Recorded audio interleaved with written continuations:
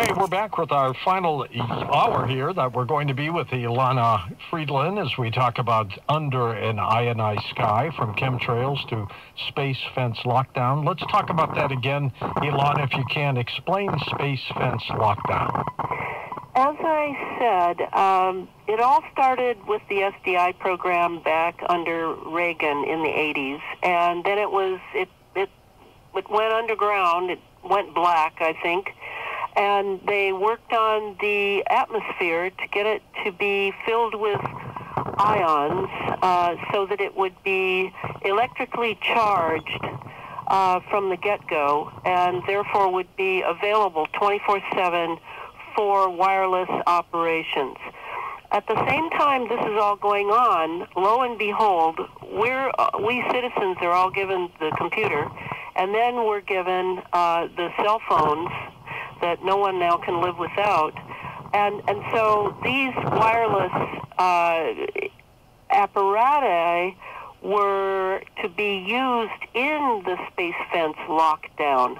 But they looked benign, they looked convenient, they gave us entertainment, they were comforting, very flashy and cool.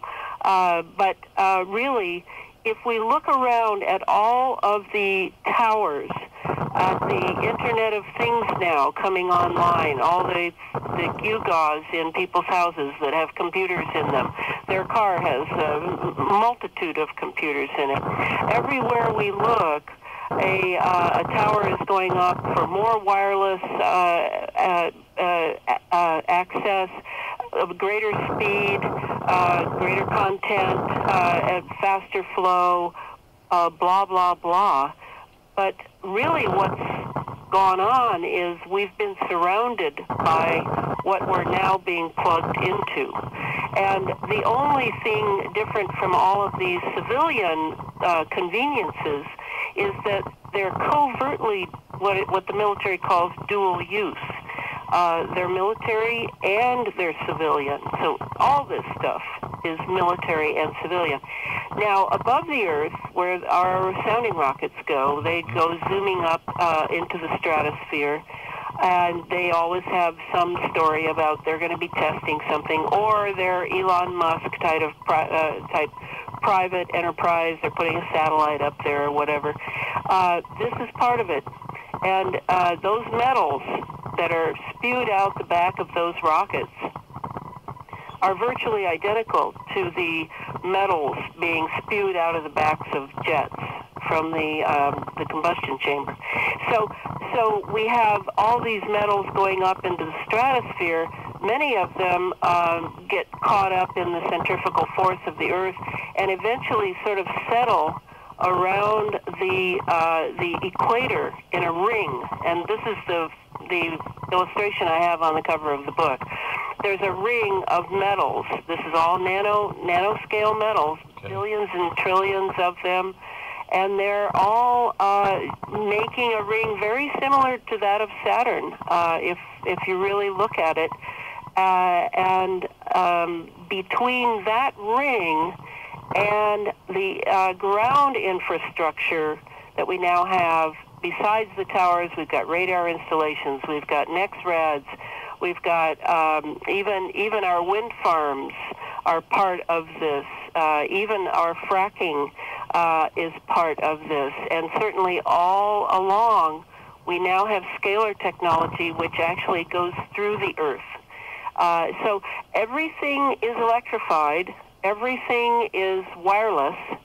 And we have breathed in the same metals that are around the planet and in our atmosphere, and they're now in our bodies. Are you getting the picture? Not a good picture, is it? No, we're plugged in. Next up, let's go to the phones. We'll pick it up by going to Stephen in Royal Oak, Michigan, east of the Rockies. Hi, Stephen. Go ahead. Hi, George. How's my reception? Not bad. Okay. First of all, guess what, folks? I'm on an Obama phone, okay? So take that as it may. And, George, I would like to nominate you as a Time Life Man of the Year or the Century. Oh, okay? You don't have to do that, but thank you. Oh, seriously. You put out the truth that all us Plebiscites need, okay? And Your guest name is Freeland, is that correct? Elana. Elana, okay, Elana, and you're another truth in the darkness of ignorance that all the government entities want us to believe. Yes, yes, thank you. Here's my question. I got 30 days, George. I've been fighting this meter. I've had the same meter for 48 years. That old girl keeps pumping out, no problem. I got a letter 2 days ago.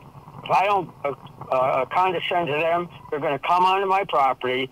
You know, they got the law of access because that's their meter. They're going to cut my juice. And guess what they did in the letter? They're offering me $50 now to come onto my property. How can I stop these folks? Jeez. He's going to lose his electricity. What's he do, Elana? Well, some people are putting covers over the smart meters. There are smart meter citizen groups. They're all across the internet now. This is a surveillance move by the state, and it has to do with the space fence lockdown. It's, again, another way to plug us in and keep track of how we're using our energy and not using it. I read where a woman had died because of the high heat because they shut her electricity off. That could be. It's criminal. Yes, they are going to. Every state is on their own with the smart meters, and I tend to think that the 5G is going to supplement them and fill in those gaps where the smart meters have not been successful. Now, some people who have the ability to pay their electric bill are probably saying, you know, why should I worry about that? If somebody can't pay, shut their power off. But we need to help people who can't afford it. Absolutely. I mean, we just have to help them. I mean, that's what we're here for. Well, it's a utility, right? I mean, it's supposed to serve the citizens. It's not supposed to be a military contractor. Set up a payment plan, low budget or something. Yeah. Let's go to Anthony in the Mojave Desert out there in California. Anthony, take it away. Hi there. How you doing? Okay. Thank you, sir. Yeah, I just wanted to say about the Morgellons disease, and we're out here by Edwards Air Force Base, which I call like the new area 51. Yeah. Well, we're bombarded all the time with them. Something. Oh, absolutely. And my wife contracted Morgellons disease. Yes, because you are right under those rocket launches. I mean, they're happening hot and heavy from Edwards and on the East Coast from Wallops. I'm really sorry that you're there, and your chemtrails must be amazing because they will lay lots of trails wherever they need communication. Yeah. Who diagnosed it, Anthony? Who diagnosed the Morgellons? She self-diagnosed, and she was pulling out the fibers at first, and then it seemed to transform into something else. She kept scratching her skin and going, Anthony, is this a blood clot? I look at it, it looked like a blood clot. Yeah. She did this dozens of times, and then she goes, is this a blood clot? She has it on a white paper card. I haven't had my optical visor on to magnify it, and I took the thing, and it recoils. Then I heat the poker, and it violently recoils and dies. Yeah, it looks like it's almost like something out of Alien. So they're alive. Oh, they are alive. Yeah. Now, what do you do about that? Okay, well, What's I he do? recommend that that if you haven't checked him out, that you do check him out. There is one Canadian who is he's an engineer, electrical engineer, and he's doing a lot of things to deal with his own Morgellons, and he's sharing everything on the internet. His name is Tony Pantalaresco. And Pantalaresco, I couldn't even say it on the first few radio shows. It's Pantaleresco. And Tony is coming up with some amazing ways to get the nanos out of the system. And it has to do with setting up a magnetic field. Jeez. How long has he been doing this? He's been doing it maybe for 5 years. There's not a lot of people doing this. No, He's out there by himself. Doing it with gusto like Tony is. Next up, we go to Brandon in Denver, Colorado. Happens to be a first-time caller for us. Hello, Brandon. Hi, George. I'm Thanks. a big fan of you guys. Thank I'm you, really sir. happy to get on with you. Glad you I really enjoy the show, and I'm a Coast Insider, I just got to say. Oh, great. Yeah. Hope you like it. But hi, Elana. How you doing tonight? Hello. Hi. So I wanted to touch base on a couple of things, just really quick. My dad actually works for a cell site company here in Colorado, and you know, he mentioned to me he's been there for about 20 years, and he said that you know, that the government has cell sites of their own as well, you know, and you know, he had a map one time where he said he looked at it and he had, you know, all of his sites put out on this map where all theirs is placed. But along with that, there was just as many that were made by the government. It kind of shocked him. He was in awe of the fact of that.